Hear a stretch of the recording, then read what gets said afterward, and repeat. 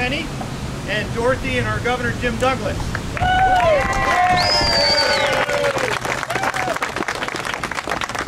And now it's my privilege to introduce our Governor, James H. Douglas. Brian, thank you.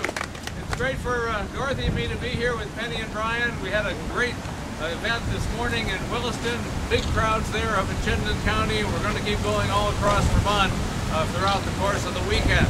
Thanks for coming out this afternoon in Barre. It's great to see legislators past, present, and future, along with other leaders of the community in central Vermont. This is a very important time in our state's history. We've had some real challenges over the past 8 years, but working together, we've confronted them and made some real progress. Brian and I just participated with Dorothy and Penny in the annual Alzheimer's Walk.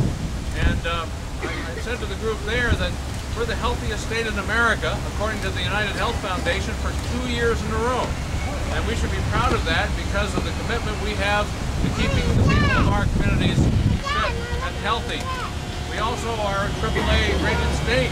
We're fiscally strong compared to other states around the United States because of the great leadership we've had in Brian and Tom Salmon, our auditor, and our team in the finance department as well. We have a lot to be proud of, but I'm very concerned about where we go from here. I'm very concerned that if we had a liberal legislature working with the Shumlin administration, we would have more spending, more taxes, and we wouldn't be able to maintain the competitive success that we've had in Vermont over the last 8 years. This is a time when we have to choose a chief executive who gets it, who has the experience, the maturity, the leadership capacity necessary to lead Vermont into the next decade of our state's history. And the choice couldn't be clearer. I've worked with both of these fellas for quite a while over the past few years. I know them both very well indeed. We have a leader on the opposition who just about to say anything to get elected. He talked about spending money on just about everything. He says we're going to put a laptop in every student's hand. We're going to have universal pre-K. We're going to have state-run and paid-for health care for everybody. We're going to hire more public workers. Well, that doesn't happen without reaching into the pockets of the taxpayers of Vermont and paying for it. And we can't afford to raise the taxes of our people. Remember what happened last year?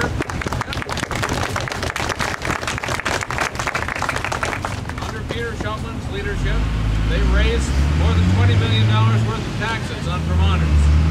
And we got them to roll some of them back this year because they were hearing from enough people about how devastating that was to our state's economic future. But we can't have a governor whose first instinct is to raise taxes and impair the economic success of the people of Vermont.